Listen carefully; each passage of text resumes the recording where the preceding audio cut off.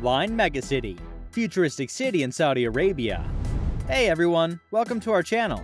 If you're new here, welcome, and consider subscribing to my channel and click that little bell notification below. The world is evolving and most people are trying to move to urban areas, and this leads to increased population density in urban areas. When there are more people, the need for infrastructure grows and the areas develop in facilities, technology, and many other aspects. So, such a developed city that can bear up to 10 million or more people is known as a megacity. There are currently over 40 megacities in the world, including Tokyo, New York, Paris, Berlin, and Bangkok. Now, Saudi Arabia is going to join them with their futuristic city, the Line Megacity. But the Line is not going to be a typical megacity as we defined earlier, and today, let's see why. The Line is a modern linear city with a population of 9 million people running along the Hejaz Railway from the Red Sea to the city of Tabuk. And it made headlines for its stylish and somewhat unnecessary approach to city building, with a mirrored shell containing a completely self-contained 500 meters tall, 200 meters wide, and 170 kilometers long city. The Line is being presented to us by Niam, a business that the Saudi Arabian government established as a form of architecture, engineering, and sustainability amalgamation to advance the country. Aside from the Line's ultra-thin and massively long footprint, Niam promises that the city will have multiple neighborhoods that can be walked in 5 minutes, end-to-end travel in 20 minutes, and a consistent microclimate. The project is seen as a paradigm shift in typical urban life and urbanization. The first plan of the Line was published in January 2021 by Prince Mohammed bin Salman, chairman of the Niam Board of Directors. The first excavations began in October 2021. Drone footage published by Odd Sky in October 2022 indicated that building on the Line was underway, with major excavation activity taking place over the entire length of the project. It's roughly estimated that the project will cost $500 billion. You'll be able to fly into the new international airport, hop on a high-speed rail, and travel to any region of Niam by mid-2026. Before that, Trojena and other Niam districts will experience an increase in tourism and the arrival of new residents.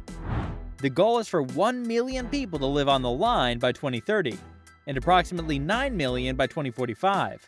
The Line, according to its designers, will be encased in a mirror facade on the exterior, giving it a distinct personality. Buildings, layers of public parks, pedestrian spaces, schools, residences, and workplaces will be built on the interior. Traditional urban planning models predict that urbanization will develop horizontally rather than vertically. There will be 2 mirrored structures that will run parallel to each other, creating a large outdoor space. They follow a concept called zero-gravity urbanization.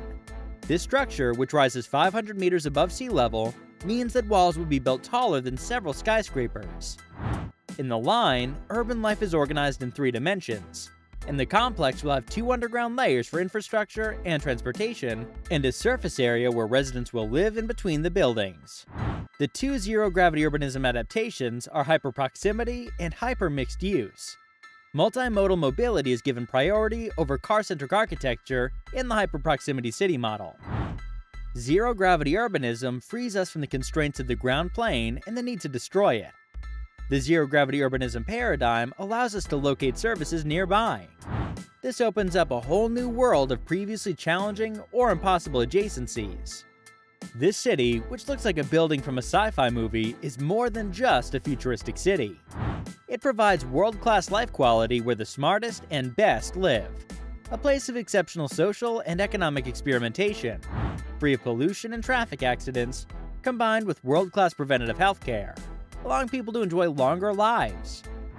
It's a place to prototype businesses centered on people rather than technology.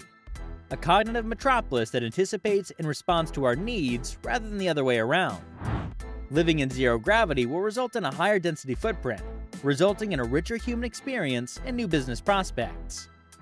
It's the most effective environmental solution to urbanism. The zero-car environment is part of a completely sustainable transportation system with no pollution and no waiting time. Reduced traveling times means more time for recreation. Citizens will also have extra cash if they don't have to pay for expenses such as automobile insurance, fuel, and parking. It's a community inventing the future. The effective delivery of the line will be made possible by cutting-edge technology planning, logistics, and modular construction. The community will also coexist peacefully with and be close to nature, which would be 95% unaffected by urbanization. The vertical garden city will keep you only 2 minutes away from nature. By completing this project, Saudi Arabia will add almost $50 billion to its GDP and 380,000 new jobs. But the expected outcome is not providing people with all those facilities and jobs. It's all about zero pollution, using renewable energy, and making an example for the future. It's a great example of high-tech towns being built throughout the world to address challenges such as the housing crisis and climate change. As I said, they will use renewable energy sources to power the line. There will be no roads, cars, or pollutants, and 95% of the area will be left for nature. People's health and welfare will take precedence over transportation and infrastructure, unlike in traditional cities. Because of the blade effects of the tall structures, the arc of the sun will ensure that the outdoor spaces will not receive sunlight for all 10 hours of the day. This helps to prevent heat buildup. In terms of wind, the blades will buffer the outside layer, keeping the canyon completely free of wind and dust hazards. Meanwhile, the canyon's top will be exposed, so that it can breathe. NEOM says that efforts to safeguard local species are also important in the design of the line. Unlike traditional cities, the line will ensure that nature is not muted as it crosses the urban fabric, but rather that it's witnessed, appreciated, and celebrated. The reflective facade of the line is one design component that caused concern for wildlife. That's because reflective surfaces are thought to be one of the leading causes of bird mortality each year. But they promise that with the help of a dedicated team of scientists who will map these exact migration routes and patterns, they will use facade treatments that match with migratory bird pathways and prevent collisions. The other main aim of the line was to reduce carbon emissions to zero. They say that NEOM has the opportunity to build a greenfield city that will not have such problems to start with. For the carbon emissions that cannot be avoided, the development will also employ carbon removal technologies.